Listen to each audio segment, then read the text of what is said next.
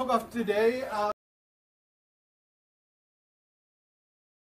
we look at something practical, which is kind of, I think if you were there for Frank's talk, network traffic analytics is something that's quite important and getting more important the more like cyber attacks we get and stuff like that, intrusions. And so I welcome Martin and Mirko from Cloudera to talk about that, how you would do that on Hadoop clusters. Thank you.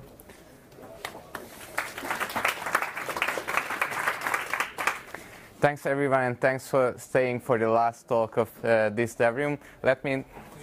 Yeah, I think it's on. Okay. It's green. Okay. So my colleague is Mirko and I'm Martin, and we both work for one of the Hadoop vendors, namely Cloudera. And we both work with customers. Solution architect basically means that we go on site with the customer and try to help them to learn Hadoop, to adopt Hadoop, and bring more and more workloads to Hadoop. And it's a very general question that we run into customers trying to ask for help to understand the system. That what does it mean that they are used to being maybe one monolithic application, or used to having a database system, and now this is this brave new world of Hadoop technologies where everything is distributed and your data is floating around in the cloud, and how do I make sense of that? So one of the ways to make sense of it is actually concentrate on the bottlenecks, and network traffic is very usually one of the bottlenecks of a Hadoop processing system. So we came up with a couple of ideas of how to visualize this for clients, and also to make sure that we ourselves understand these workloads better. So I will give you a little bit of the motivation of why, how Hadoop works and what we would like to visualize here. Then we go into the packet capturing and how we capture the data. We do a little bit of analytics with the Cloudera Hadoop stack, the CDH for short, and the Gephi toolkit, which is an open graph visualization platform, and produced the figure that you see on the side. So let's have a look at the network load of a Hadoop cluster, because we have hundreds, and in a couple of use cases, thousands of machines in one single cluster. Simple operations change. When you put a file onto a file system, that most of the time, because it's a distributed file system, DFS for short, includes some network operations. Usually these files can be so large that they are bigger than a hard disk in a single machine. Also, you want replication for fault tolerance. So just putting something to the file system is a network operation. Of course, getting something from the file system is also a network operation. Then you have to make sure that there is some service discovery, parts of the system know about each other, so you need some heartbeating going on in the system. As such, I would say a passive noise going on, still network traffic is being generated. And of course, data is not just sitting around in a cluster. You actually do some stuff on the data, transactions, analytics, you name it, again, generating traffic.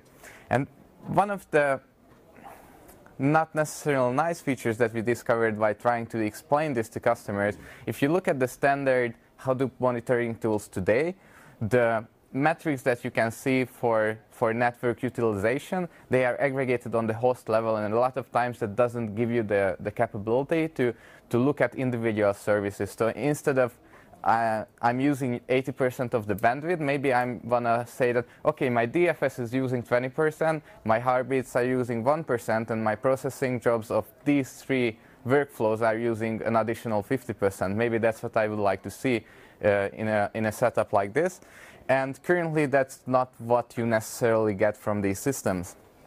Also, in this dev room today, you have heard about cybersecurity, and there's an Apache project that we are familiar with called ApacheSpot, which is mostly pushed by Intel and Cloudera, but it's open source as is. It's an Apache project for intrusion detection. And we'll mention a little bit how we differ from their approach. So let's move to the data that we are using. We use standard packet capture data. So this is the library It's both implemented for Unix and Windows systems that you are familiar with if you use the tools built on top of it, tcpdump, nmap, wireshark, snort, you name it. They all use this basic implementation. We used a Python hook for this, but it's the same data. A couple of gotchas in the data capturing. Of course, we don't want to create additional noise while capturing the data, so we capture it on the local machines and write it to local file system, and we only gather it after the capturing has finished. And we throw away the data in the packet itself. We are only capturing the structure of the graph. It's mostly for clustering and for visualization, not necessarily learning from the data inside the packet itself. On the contrary, what the ApacheSpot guys focus on in terms of cybersecurity, they would like to learn topic analysis on the data itself inside the packets. One of their most important approaches include this, and they would like to build a cybersecurity platform for Hadoop using Hadoop technologies. Instead, we focus on the clustering and the visualization, as I've mentioned. So we had to come up with a couple of scenarios, and we examined 5 scenarios in detail, but here we only present 3 of those because those 3 were more important in terms of results. So we had a heavy batch workload called TerraSort, where we read input from the distributed file system, and we do a big distributed sort on the keys in this input, and would like to eventually write the output to the distributed file system again. We also captured the idle cluster, so have an idea of these background noise and heartbeats. And then we had a more interesting approach when we reached out to the Twitter streaming API with Spark streaming and collected data from the outside. And we wanted to see how that appears in a network like this. And also we wrote to HDFS. We could have written to Kafka or any other source of your choice. So the way currently it works, it's semi-automatic. We collect data in the Avrus format, for which you had the Avrus schema in 2 slides before, with this pkpy script.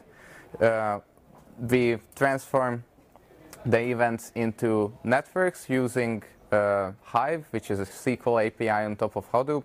Now we are migrating these workloads to Spark because then it's easier to register UDFs and makes our life easier. But currently it's in Hive. And also we use Gephi, this open graph visualization platform, to do the visualization later. So let's have some initial results to give you some idea of what we have managed to capture. Both the size of the nodes and the width of the edges correspond to the workload. And in the TerraSort benchmark, what we have seen is the 5 nodes of our cluster were of course very prominent because we were reading data from the distributed file system, and the sorting also involves a big shuffle in between the nodes, so of course that communication had to be really prominent. But some other nodes were also included with just a little bit of traffic, and of course it's important to examine those. In the other case, we run the Twitter collection on just one single node, and of course that's the one in the center of this star schema. And that's the one that is, of course, also connected to the other 4 nodes that are in the cluster. However, it's connected to a lot of unknown new hosts that we haven't seen in the cluster yet. Those are the ones that are actually sending the Twitter data to our cluster. With that, I would like to pass the microphone to Mirko, who is going to go deeper with the analysis.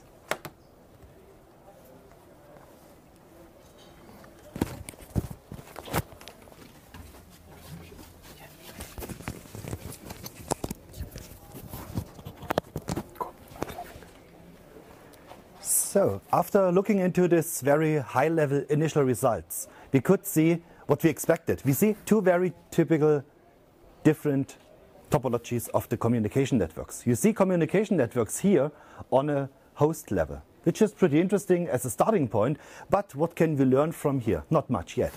Okay, there's a central node because one node speaks to the outside world and delivers data as an ingestion tool.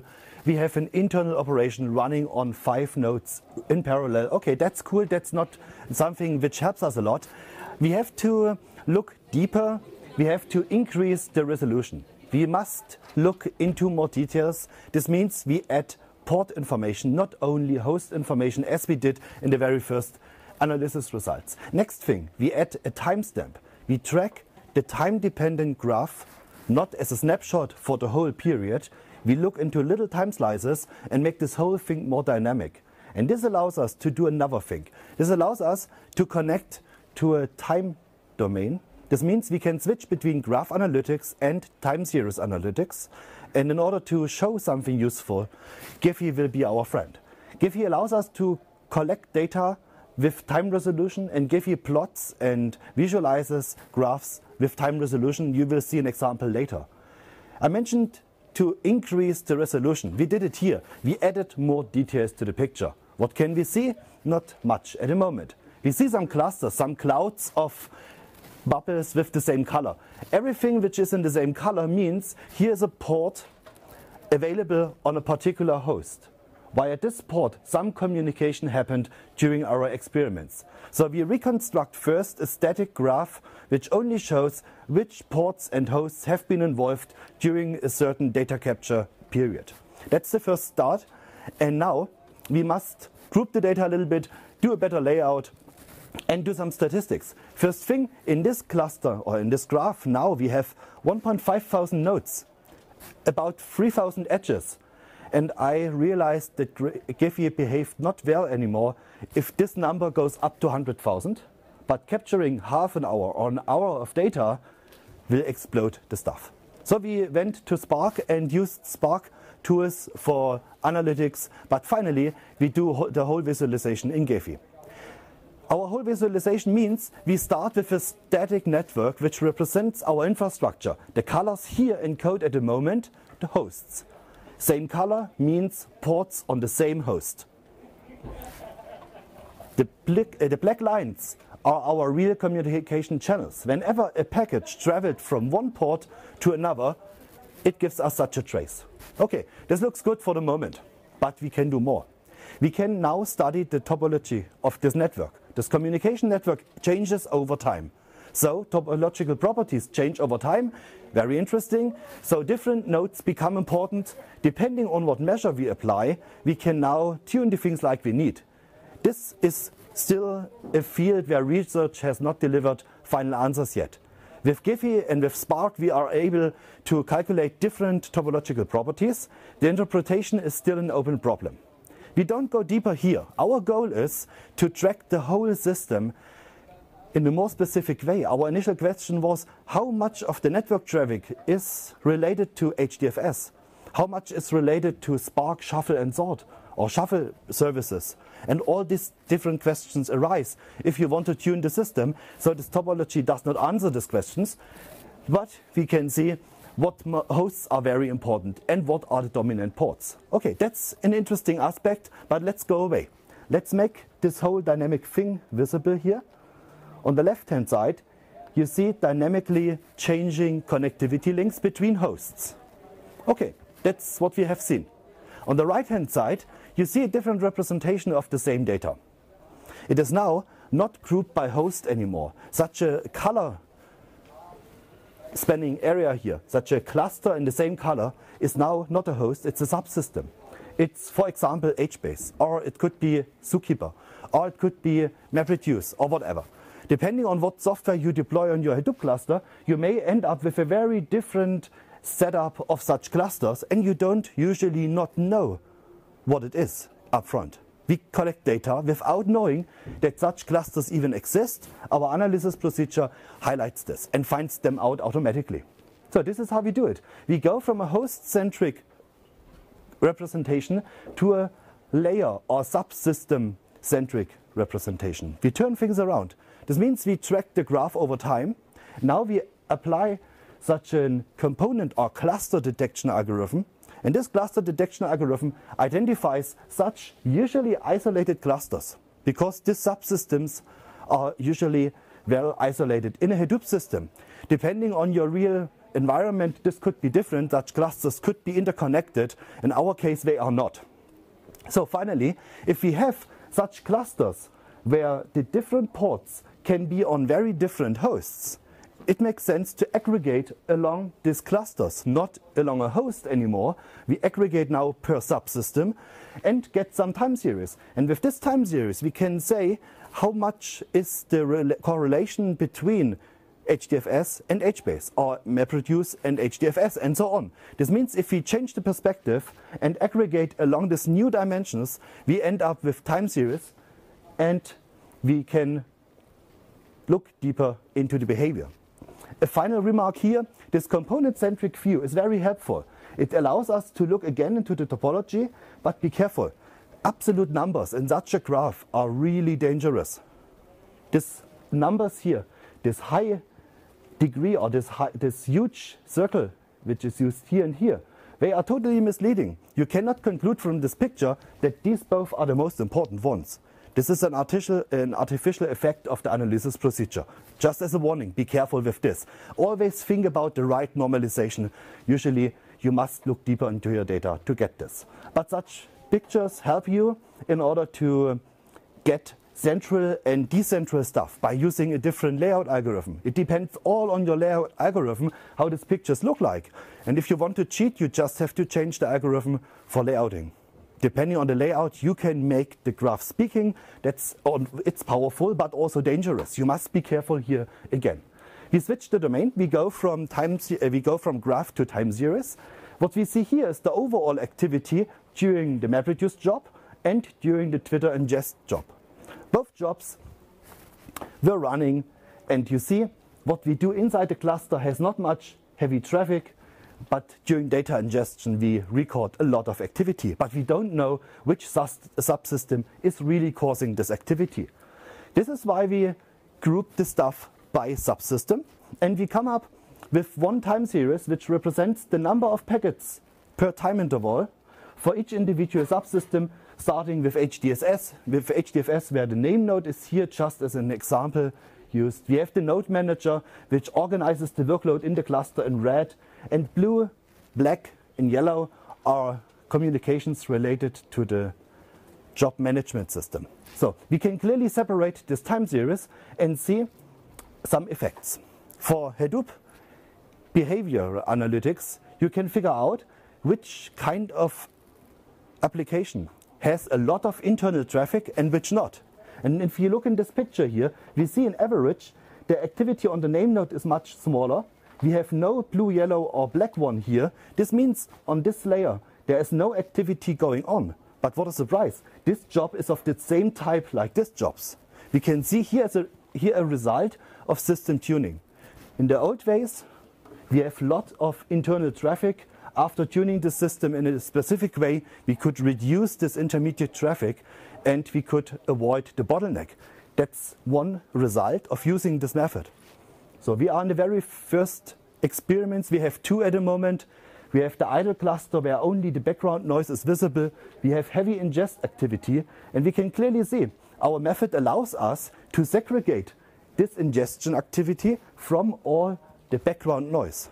So we can split multiple channels like you would do in an EEG, where you use frequency filtering during data collection. So we can observe that we have either one very active component, or we can see we have multiple competing components, multiple channels. Yeah, and all this depends on your algorithm. It depends on your workload. A normal ETL cluster would behave different than a graph processing cluster. But with this kind of measurement approach, we could measure the things, and then we have at least some benchmarks, and we can start tuning the stuff. So finally, we have to think what's coming next. First of all, we must improve the experiments. This means we have to run more experiments, we have to add more realistic workloads. For example, Flink streaming, Twitter Spark streaming is not done yet.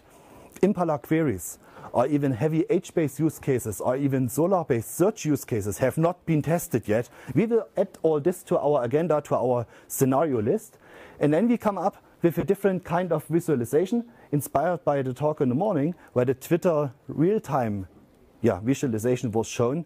We concluded, okay, it makes sense to have this for this measurement as well. So we can measure strange behavior or suspicious connections. And if we find such, if we have a classification for our traffic, then we could visualize it using Gephi as well. And Gephi, together with Spark, works here with our Gephi Hadoop connector.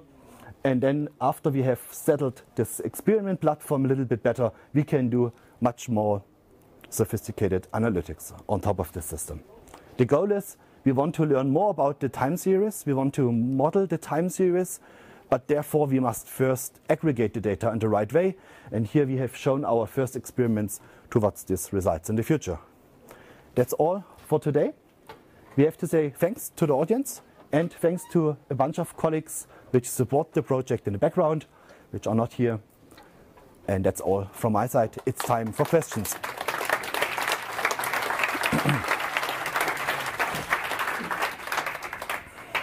Any questions? One from me, is this work open source? Is it Yes, it is open source. It's not published yet. We have it still in an internal repository. We just clean it up. But yes, it is intended to be published soon.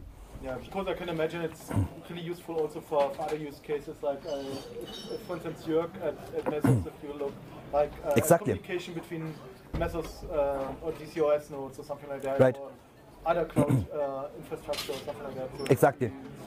It's an experimentation and measurement thing, like an oscilloscope for IT guys. Yeah, but in general, this subclustering by subsystem is done on a port level or on a port range level? Or Currently we do it without knowledge, and the result is overlapping with port ranges. Okay. So we can do port range statistics, and this is fuzzy matching with known port ranges, if you have such. If you know the configuration, then you can do this matching. Otherwise, we can just learn from the data. Oh, cool. That's really cool. Open source, meaning we will be able to repeat kind of easily the same process? Yeah. That's the goal. We have the capturing project. It's a Python script. It still needs a little bit documentation to make you fast in doing the experiments and not wasting your time. That's our goal. And then we are thinking about contributing the stuff to the ApacheSpot project. And finding the right structure and the right procedure and all the stuff. This is going on. We are not so fast so far yet. But yeah, that's the next thing And also the analytic part is currently a little ad hoc. That's why we decided to converge towards Spark. So if you are new to these tools, then you only need to learn one tool, not learn three. Why do that? Cool. Yes, please. Just go back to the component classification. You were doing that based on port ranges. I could not really hear well. Could you please repeat? The component level classification. Yep. You were just doing that by mapping it to known port ranges. We can do a mapping to known port ranges in order to see which subsystem it is. If you have no information about it, we can do a good guess. And we can look into the pattern shown here. By looking into this pattern, into this one, and with a little bit knowledge about your algorithm and with some expectations, you can say which curve belongs to which subsystem. As a system engineer, you would probably be able to guess good. But let's say we have two jobs running in parallel, doing the same stuff from different users. Such a thing could not be isolated anymore by this algorithm. Here we need a little bit advanced information. Maybe we have to combine this approach with log information coming from Yarn. And if we have this integration, then we could hopefully isolate on a per application level. This would be a next step to isolate not per technical subsystem, but per application. Right now we cannot do that. Just was if you had from the PCAPs, if you gathered it from the actual payload of the network traffic, you could do it that way. Yeah, that's a good question. If in the package there's enough information, because you have to have like a tag on each package to identify where it belongs to. And the raw network package content is not really that helpful, right? Because it's just partial information or stuff like that.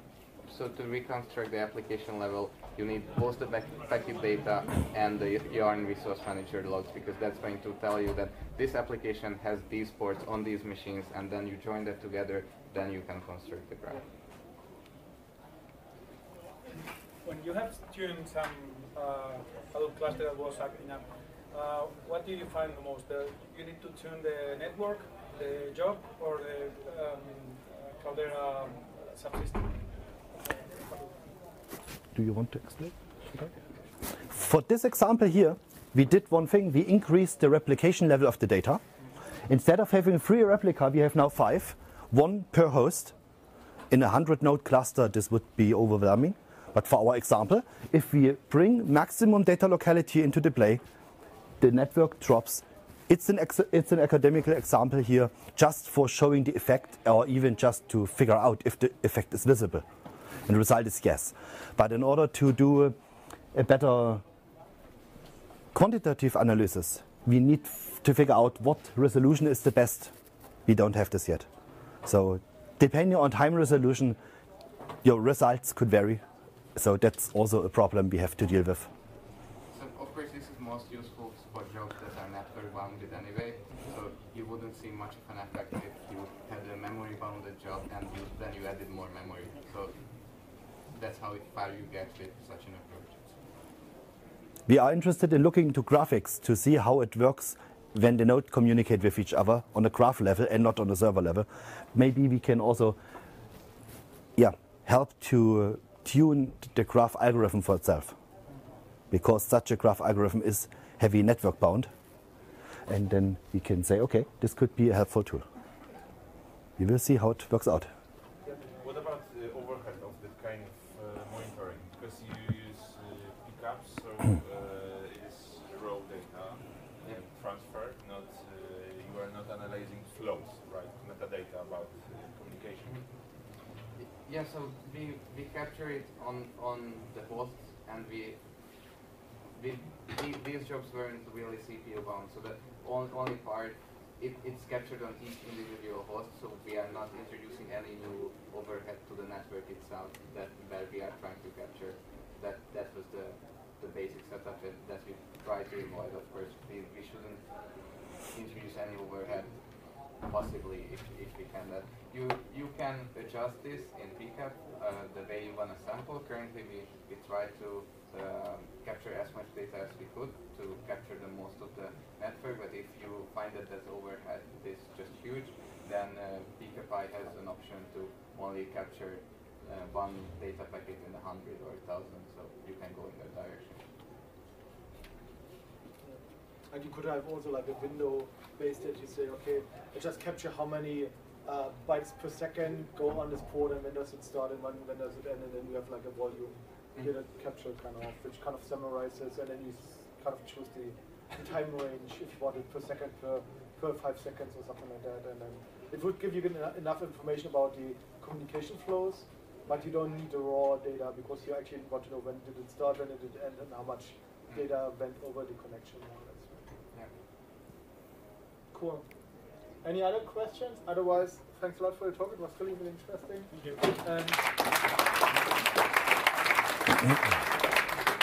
Before you leave, I want to use the opportunity to thank you all for coming, for attending all these talks.